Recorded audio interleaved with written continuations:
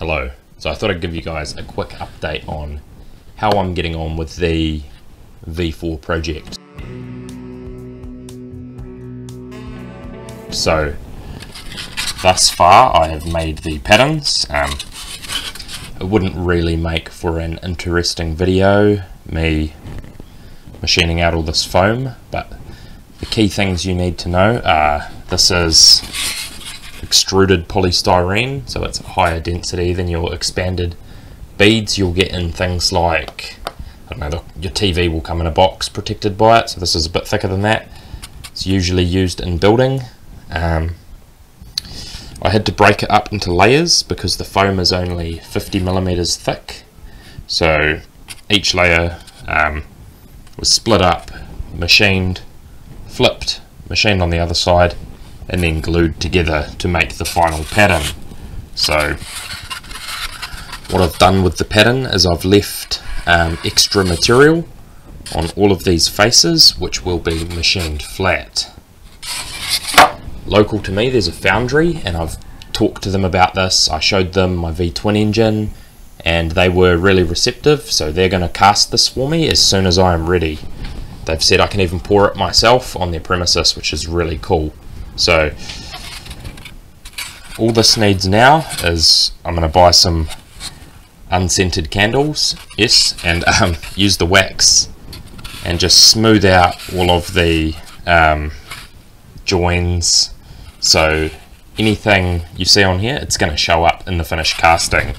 So with the machine, these surfaces, which will be machined flat, I'm not so fussed, but when it comes down to these strengthening ribs, they're going to look horrible, and also the joins down the every piece of foam.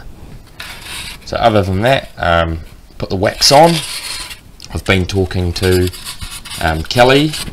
If you know anything about lost foam casting, you'll know he is one of the gurus, and I'm going to get his advice on running a gate for the casting, seeing as the foundry doing this, the reason they've agreed to it is because they have no experience lost foam casting, so they want to learn something. It's a good opportunity, and it's a fairly, you know, high-end sort of a thing. So yeah, the plan's to run 2 gates from top to bottom. It's going to be placed in the sand, probably something like this, or maybe like this. And it's going to be poured from the top with about 150mm of sprue, and then I'm going to have a large pouring basin, probably about 25 to 30% the volume of the part.